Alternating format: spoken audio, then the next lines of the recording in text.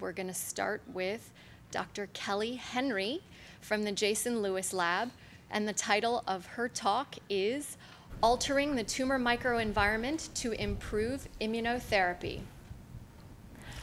Pancreatic cancer is an extremely devastating disease. The 5-year survival rate for pancreatic cancer is only 9%.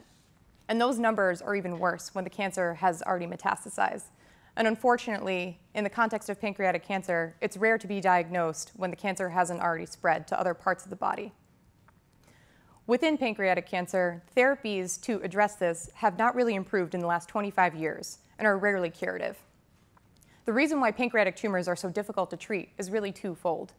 The one side is that it's a very challenging tumor microenvironment in the sense where it has a breadth of dysfunctional immune cells surrounding the cancer cells, but they're not doing their job.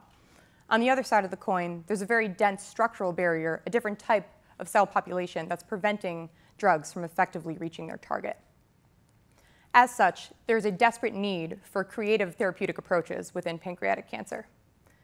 Immunotherapy is a newer type of cancer treatment. It has really revolutionized the field. We've seen it in the news, on the cover of major scientific articles. And we've heard all the success stories and how it's been shown to be curative in certain patient populations. There are a few different types of immunotherapy, but one of the main ways, and the one that I'm interested in, is essentially targeting a checkpoint of the immune system that has gone haywire within your cancer. If you're able to successfully target that checkpoint, then you're able to reprogram your immune system to fight the cancer. But what if that checkpoint exists, but we can't get to it? How do we reach it? This is a major problem within pancreatic cancer, and this is what's represented on the scheme. You'll see in the center that there are orange immune cells, or orange cancer cells in the center, and they're surrounded by a number of different other structures, different colors that are surrounding it. This is also where the checkpoint lies.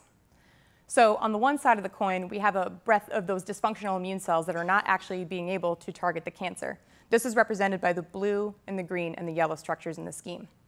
You also see the pink elongated structures, and that is representing that dense structural barrier which is preventing drugs from effectively reaching their target.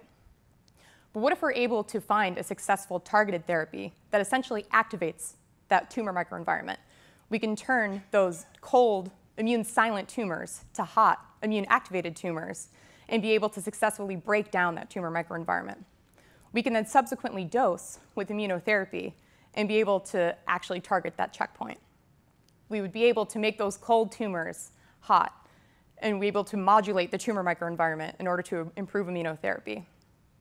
We would be able to make that 9% survival rate in pancreatic cancer 100%.